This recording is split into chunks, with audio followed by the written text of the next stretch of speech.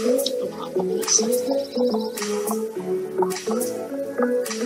French beer. Hello, Wanderers. I'm gonna wait until people get in, I guess. Wait for about 5 minutes or so. Let's take this out this way. Hello, Justin. Nice to see you.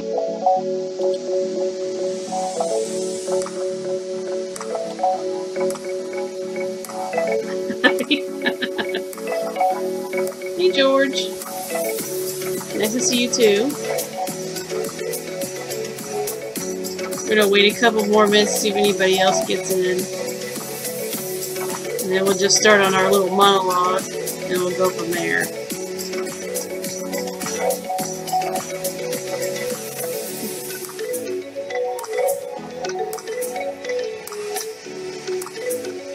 Alrighty. I don't want to wait too long so it gets boring. You guys had a good day today? Hope it was well.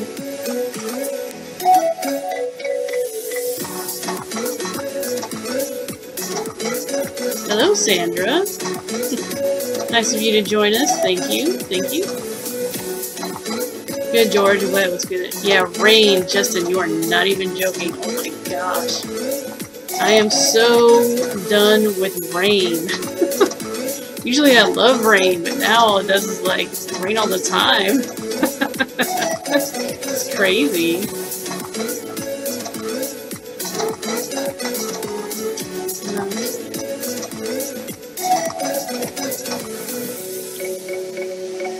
Alright, I'm going to go ahead and start with our little stuff here. Thank you all for showing up. Thank you all for joining.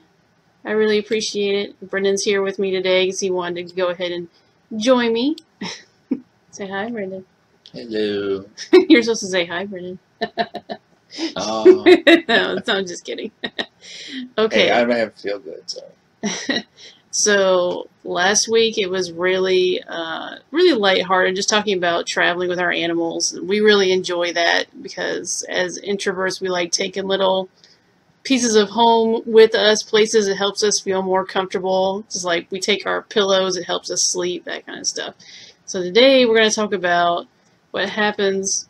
A lot of times we go on these wanders and it doesn't always turn out the way that you think it's going to. So here we go. We recently visited Finley Park in Columbia. It's a beautiful park with many sitting areas where you can enjoy the breeze and the sunset while listening to squirrels scurry around across trees and the fountain splash the water on the man-made lake. Although it's cooler weather made for an excellent break from the heat and humidity of Charleston, we did run into some disappointments on this wander. So we chose this park specifically to see the waterfall fountain that they had created. We did some research before leaving, but during our digging, we didn't see that the fountain had been broken for about a year. So sometimes you can do all the research in the world, and when you get there, it's still not what you expect. So just keep that in mind. That's part of the wonder of travel as well, though. Your eyes are open to how things really are. So that brings me to the second but different disappointment that we had. During the research phase, when we were looking at this, I saw comments that the homeless utilized the park also. And that doesn't bother me. I was homeless for a while. Not everybody who's homeless is like a crazy guy on crack or something like that. So it didn't really bother me too much. But when we got there, what I saw just broke my heart. But also in a way, it kind of revitalized it too. So when you walk in the park, there's the expected local people, right? And the kids that are out playing who, have nowhere else to go to play. And then we came to the second stage. There are two stages. They have one that's grass, and they have one that's actually like a cement stage.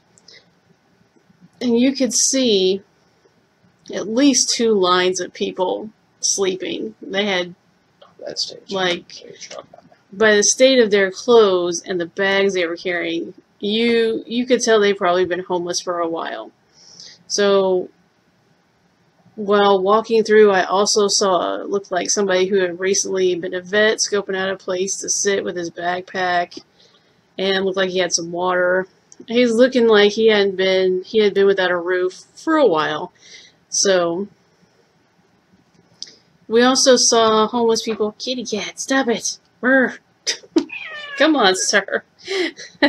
In the tree seating for the Grass Island stage. So these are really people who've been touched by disappointment in some way. They either lost a job, or they can't get the medication they need, or something else. Something has happened to them, and they've lived through a disappointment in life. They've fallen on hard times and forgotten futures. So seeing them reminded me, though, that the human spirit, although crushed, can be revitalized when we help each other. So I was reminded that when you travel through this life, help your fellow man. You know, you may be going places and doing things and having an awesome time. There's always somebody out there who could use a little hand up, a little step up, even if it's just like a sandwich or a drink or something. Do something. So don't be part of the disappointment that others go through, but instead be part of the rekindling of that human spirit that exists in us all. There's several ways you can do this. You can do this by volunteering time or money to outreach programs, and through prayer, God can lead you to the right place. I think it's important to remember when we wander that disappointments are part of life. It's what we do about them that determines whether it's a lesson or a pit. And that's really all I had for today. So what do you guys think? When we go places and it's not exactly how I thought it was going to be, then oftentimes I can get really frustrated because I'm like, man, I had it in my head exactly how I want this video to go, or exactly what pictures I wanted to take, and now I have to change it all, which is not bad. It just gets a little frustrating because I just have a plan and I think that the plan is the best and everything else. But when you get there, a lot of times what I have had planned, what I ended up seeing was actually better sometimes. Or for example, with Finley Park is a beautiful place. And when I saw how they made an outdoor amphitheater, basically, and what they did was they planted trees where you would sit so that you're shaded, and it just looked magical. Like, my imagination went crazy with that. The amphitheater that we saw, what was that? Augusta, that didn't have any covering, right? They had a covering like at the top or whatever, but this was just like the whole thing was covered. That was much nicer. It was like much cleaner, much more modern looking. But I like the trees better because it just sent my imagination just whirling. Yeah. So, Justin, what do you think about traveling without a plan and find surprises? We've done that too. We've gone someplace and been like, we've done zero research. We said 2 hours away, let's just get in the car and go.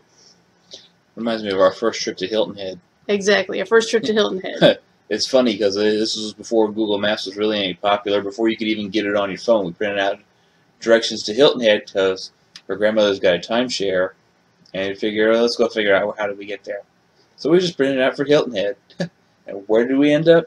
Right smack dab in front of a gated community. I was like, well, what do we do now?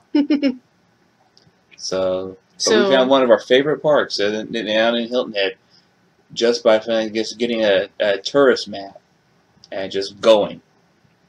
Yeah. It was awesome. Some of my favorite pictures come from that wander. Where we were wandering around Hilton Head. We don't know where we're going. We get a map just on random and find this little park that you wouldn't have found unless you had a map, or maybe you already knew where it was and that kind of thing. So I think that is some of the best ways to build some of the best memories, to just go.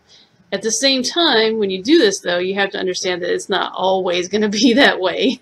A lot of times you're going to go and it's going to be like, well, this is just grass.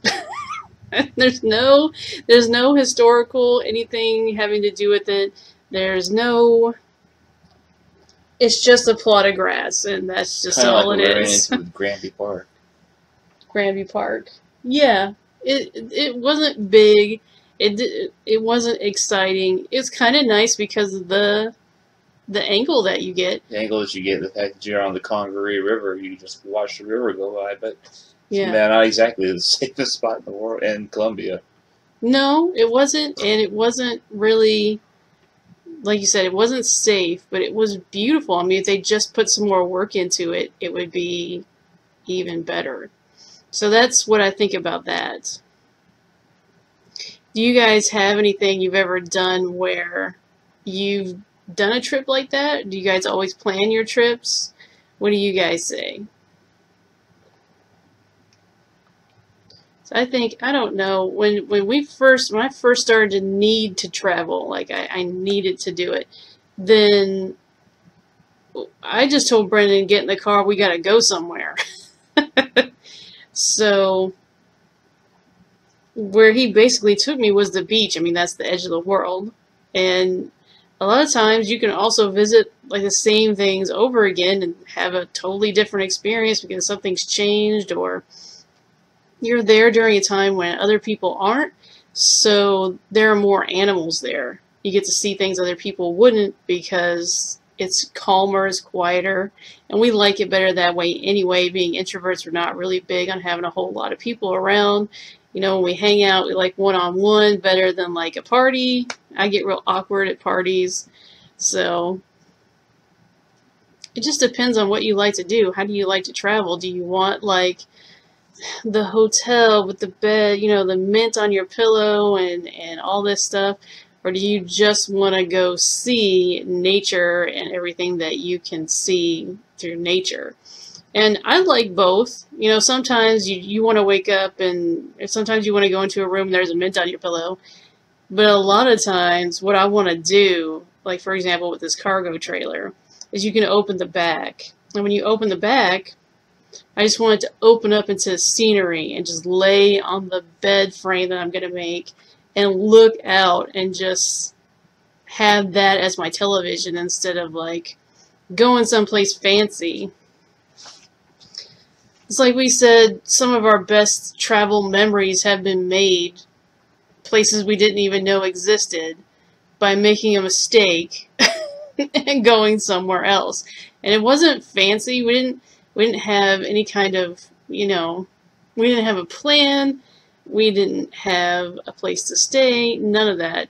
It was just we found it and it was so cool. And sometimes, like a lot of times with me, I could be having the time of my life and my face won't show it just because I'm tired or something like that. I have so much fun doing this travel thing. I have so much fun thinking about where am I going to go next and what am I going to show you guys and how can I improve all this so that you guys enjoy it as well as much as I do. And, you know, I don't know everything, but I can't wait to do more. I can't wait to show you like these. The other big thing I'm about is frugal travel, so I can't wait to show you, like, you can go here, have a great time, have this great view, and it costs you next to nothing, and sometimes nothing. And that's something else we found, too, is a lot of times when you go places, it doesn't really cost that much to really have a nice view or a nice time. So, guys, if that's it, then if there's no more comments or questions, then we'll close this out. Thank you all for joining us, and I will see you next week. Goodbye. Bye.